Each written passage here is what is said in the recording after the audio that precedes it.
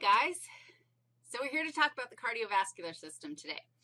We are going to spend several lectures on the cardiovascular system. Today, we're going to look at the heart, and we're going to look at how the heart functions from a cellular perspective. The heart is made of cardiac muscle tissue, and having already looked at in detail at skeletal muscle tissue, we kind of have a box that we can, a lens through which we can look at cardiac muscle and compare and contrast and see some similarities and differences with how cardiac muscle functions differently than skeletal muscle. We're also going to look at how the heart carries out its function of essentially being a pump responsible for pumping blood throughout the body to get nutrients, good stuff to your cells, and to take away the garbage, knowing that if our heart does not function properly, our cells will lack the food they need to carry out their jobs, and they'll be overflowed in garbage, which shuts down function equally as fast as not having enough food to fuel the function. Today's task is small. Today we're going to look primarily at the cells that make up the heart. And we're going to do a little bit of bigger picture, like how does the heart actually beat? And then in the next section, we're going to talk about the cardiac cycle in detail and some of the pressure issues and phenomena that we're going to see with that cardiac cycle. And then we're going to spend an entire lecture talking about blood. And then down the road, when we get to kidneys, we're going to talk about blood pressure. So before we do anything, we have to have a decent understanding of heart anatomy. So let's just review that since it is review for you, right? Okay, let's talk about heart anatomy.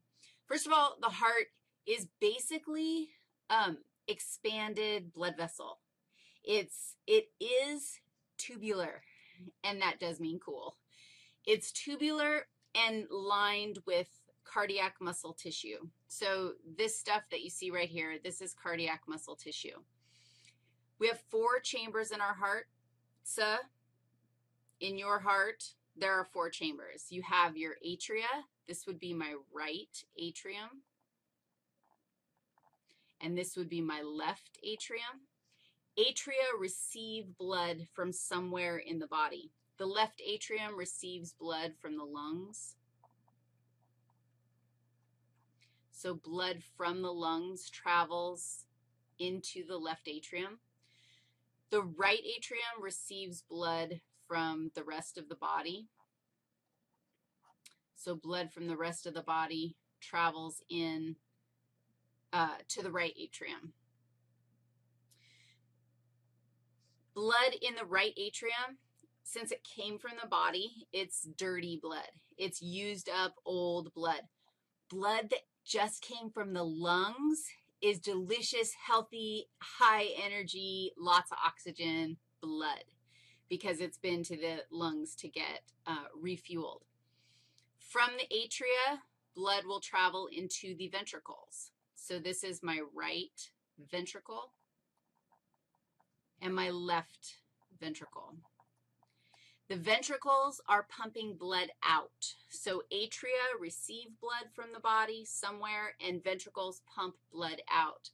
The right ventricle, since it got blood from the right atrium, and that was used up blood, the right ventricle is going to take the used up blood and pump it to, the lungs. Why would we pump used up blood to the lungs?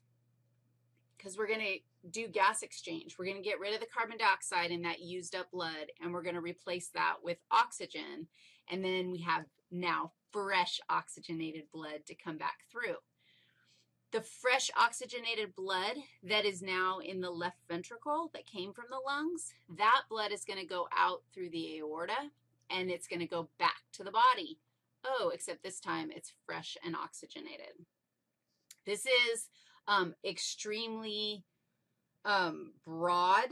The important thing to remember is that in the lungs, what we're doing is we're replenishing the blood so that we have fresh oxygenated blood.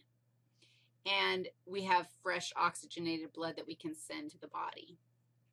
And that's the whole point, to keep circulating this blood. Now, we've got some other structures that we're going to talk about. We've got some valves that are going to be important because those guys are going to help us maintain a single direction of flow through the heart, and that's really important. But before we go into any kind of bigger stuff, I want to talk about what's going on with the tissue that makes up the myocardium. What's the story with cardiac muscle tissue? We actually have a couple kinds of cells and some unique characteristics that we need to be aware of when looking at cardiac muscle cells. So let's go check them out.